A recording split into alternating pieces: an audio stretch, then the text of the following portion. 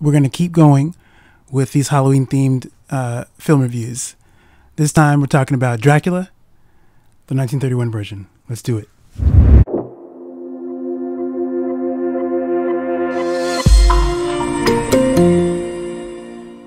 I realized recently I had never watched this film all the way through, from beginning to end.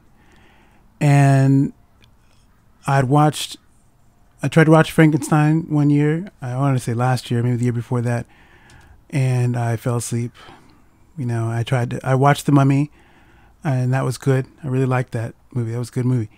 And I realized one night, I was like, you know what? I haven't watched Dracula. Let me just sit down and watch this movie.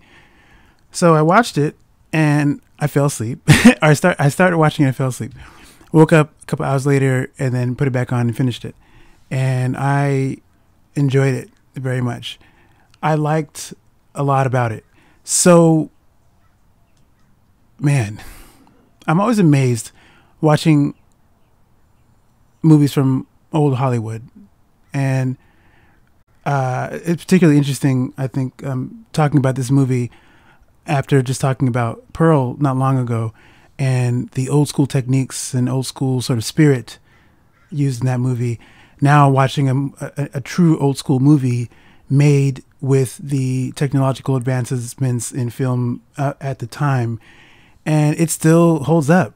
It still holds up. I found out there's a Spanish version. I didn't know this.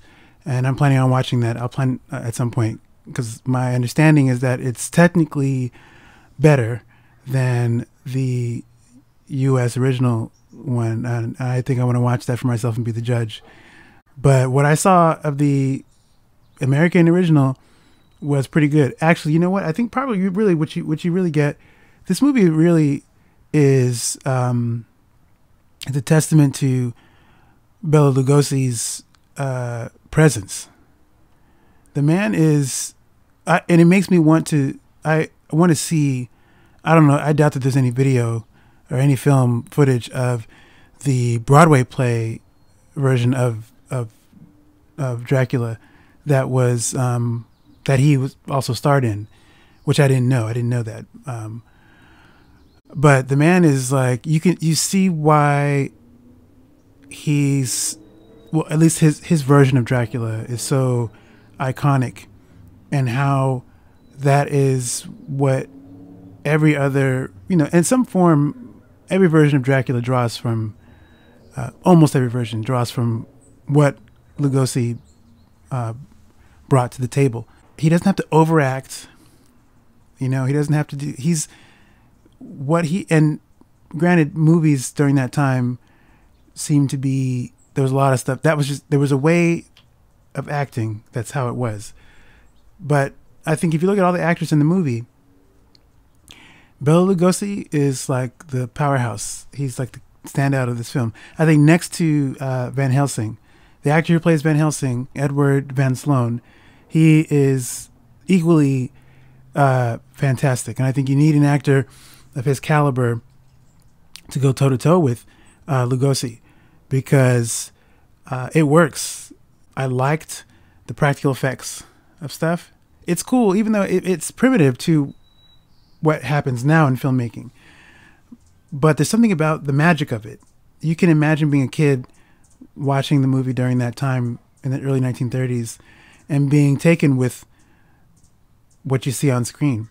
Heck, I was taken with it now. It still works. It's like, it's not that different than watching a play on stage, where if you see like water, for instance, and there are people moving the waves to make it look like water, but you are swept up in the magic of what's being conveyed to you.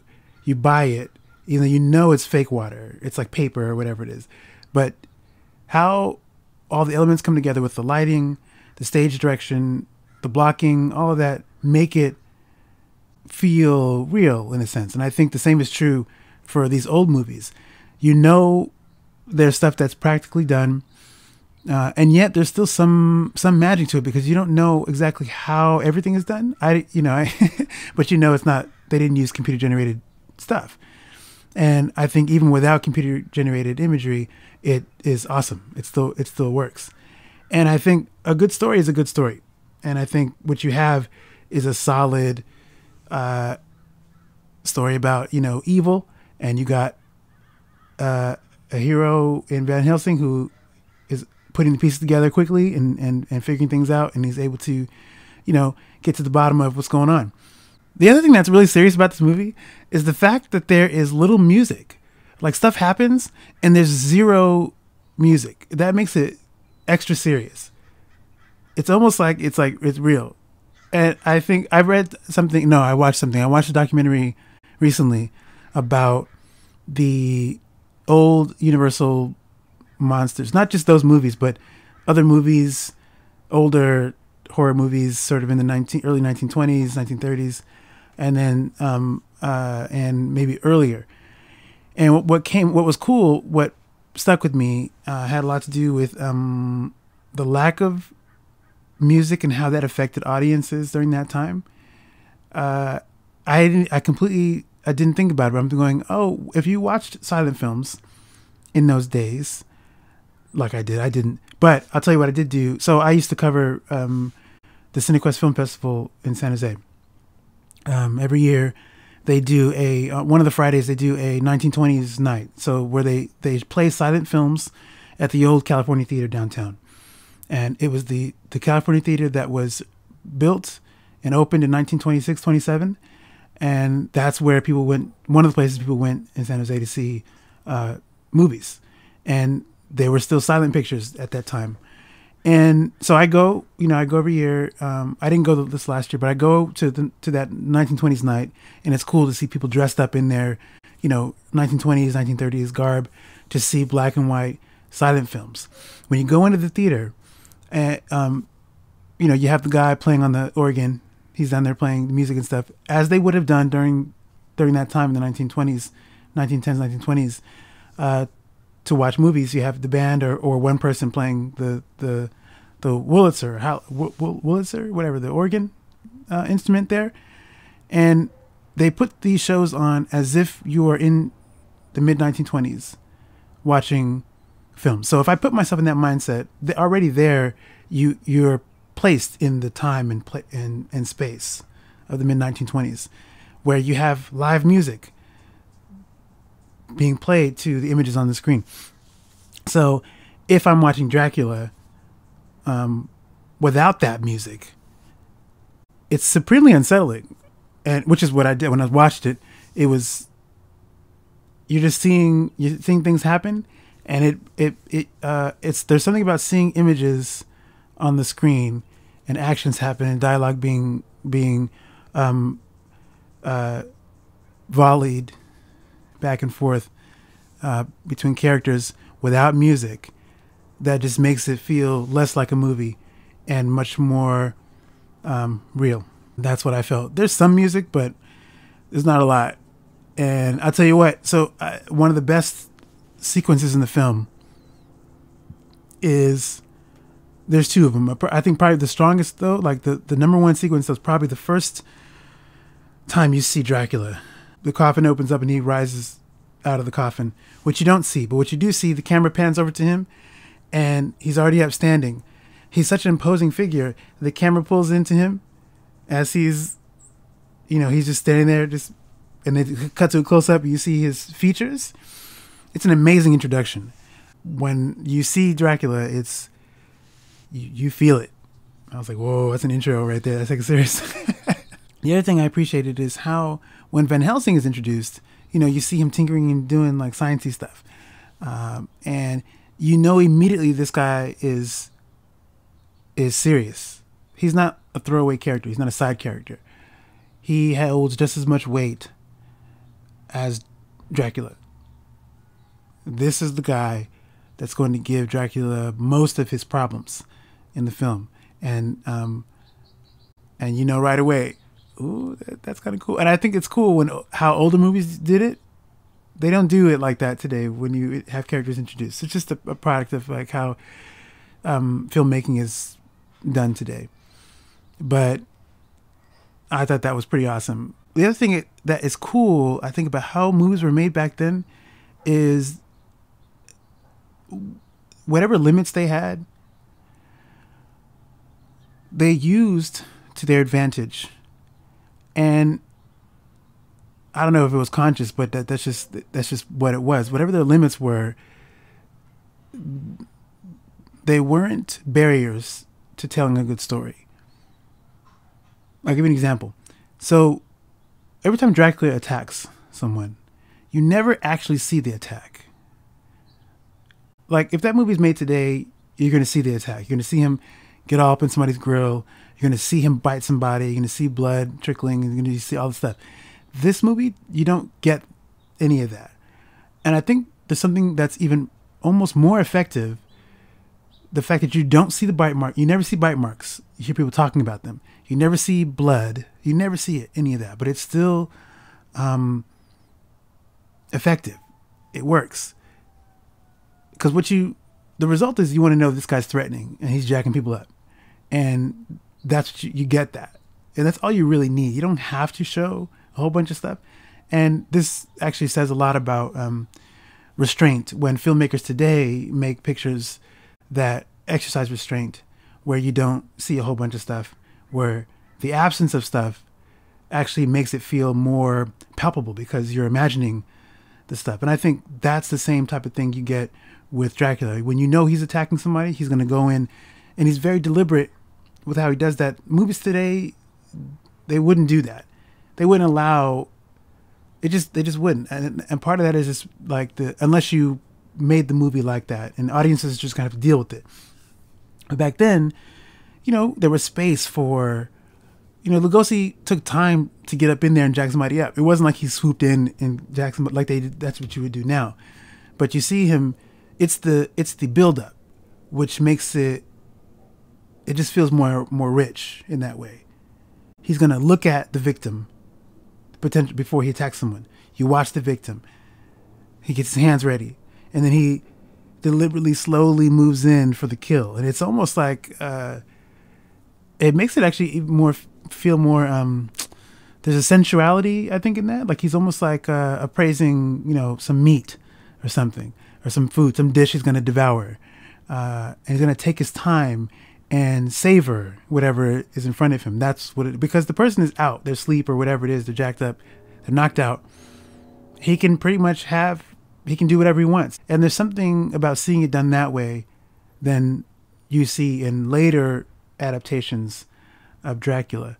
That is, it's much more dramatic and much more in your face. And not that those are bad. That's just a product of sort of the evolution of how the films are made and all of that type of stuff, and how audience tastes have shifted and all of that. But I think there's something to be said for the way old movies do stuff like this too. And I think there's still a place for that. And it works. It still works. That said, some of the tick marks, well, some of the,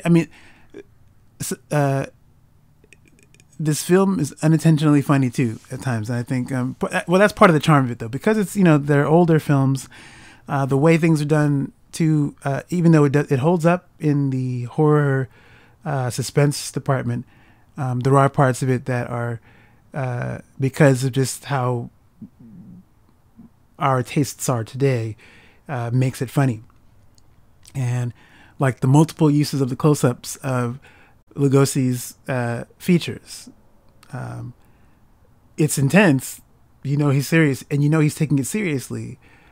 But some of it is still funny too, to see his face do like this, and then how he's lit, which is cool though. The effect of that is cool. How he's lit, how his eyes are showing. It's really well done. Some of the practical effects, while they work, it is funny to see like a puppet, like fake bats or fake spiders, moving and doing what they're doing. You do chuckle like, that's funny. But that said, that's just what it is. That's what they had. That's what they had access to. Something else that came up for me during my second viewing, I watched the film 2 times in the last couple of days, and that was the notion of sex and horror, and how the two, I didn't realize, if you go back far enough, you can see how far they're linked in a way where sexuality is linked to sinful behavior, and it's negative. It's it is grounds for being for punishment, and how Dracula represents the allure of sensuality. He's attacking these women who are, by all accounts, as far as we know, pure. They are innocent women, and they are wholesome women. And yet, when he gets a hold of them, they become his slaves. They are now unchained from social norms, they don't have to, they're not conforming to social constructs anymore. It's whatever he wants, that's what you're about to do. And what's cool about how it's portrayed is how, in the film anyway, is how Dracula is communicating things sometimes without even saying anything. That's serious. But there's a deeper conversation about Dracula as a man taking something. He's taking purity, taking the sort of chastity, innocence away from these women. And the ways in which that's displayed in this film is there's something about it that is not, it's obviously not like how it would be in a later film. Might be a lot more rough, more violent, and much more obvious of like a depiction of a kind of rape, which it frankly is kind of like a kind of rape that Dracula is engaging in. That's just something that hit me, like, sort of when I thought more deeply about it. And these things are not meant to be sort of intellectualized all the time. These are just, they're fun films, whatever. But that said, that's kind of hard to not do if you think a lot about a lot of stuff, like me. so that's what's happening. That's what this is about.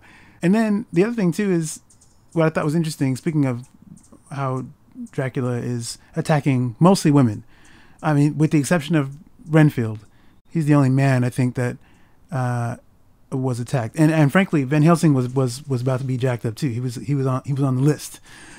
So it isn't as though he's discriminating against men and women. He's not.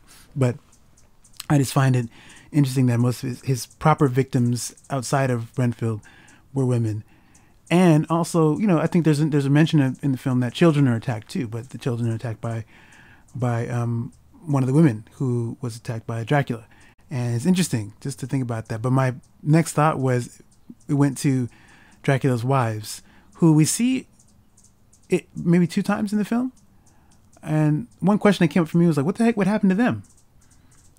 If Dracula doesn't make it through the story, where are his wives? Did they survive? And it's almost like, dang, man, are people still getting messed up because his wives are still at large? Or maybe they're not because he's not around. If you've seen the movie, Dracula doesn't make it out of the story. So if he's not around to control them, are they free to just roam? Or what, are they attacking people of their own volition, or what? I don't know. It's one of the questions that came up for me. But yeah, this is cool. It's aside from that, it's a fun movie. Like I said, my favorite scene. I say this. I think I'm going to cut it off, but I'm going to say this. My favorite scene in the film is just after Van Helsing has discovered that Dracula is a vampire. And he's expressed this to the different people in the room with him.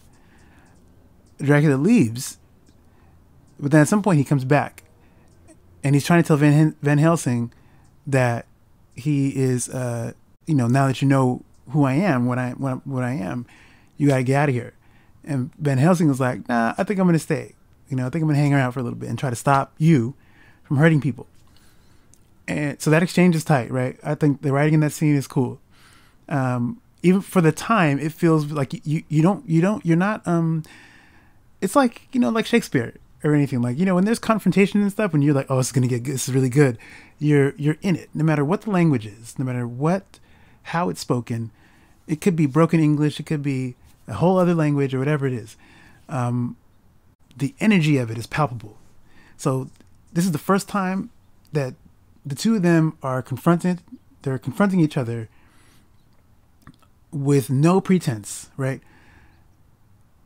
Each of them know what time it is now. Now we're about to get, it's real now. And to see them communicate, I must have watched that scene just last night. I must have watched that sequence 10 times. Just no lie. I just went on YouTube and watched how they talk to each other. It's cool. But the tightest thing about it is how Dracula's about to attack Van Helsing, and he's like, he reaches into his pocket, and he's like, yo, what is that? Wolfsbane? And the way Van Helsing responds, like, he was so confident, and he busted out the cross, and it was like, oh shoot, you're in trouble. Now, and then of course Dracula has to flee at the sign of the cross. It's no good for him. But what I want to highlight about that is understand how, look, there's no special effects, right? There's no flashing lights, no digital effects, no music. It's just mano a mano, right? These two dudes who are like the presence is there. And it's clear there is no, when they first met, there was like they were all polite. Oh, this is Dracula, this is Van Helsing, and they're like bowing to each other. Very old fashioned, very classic, very classy, right? When Dracula returns, none of that is there. I mean, they're talking cordially, whatever it is, but it's clear that there is no, I don't have to be polite to you, but they are being, they're speaking plainly.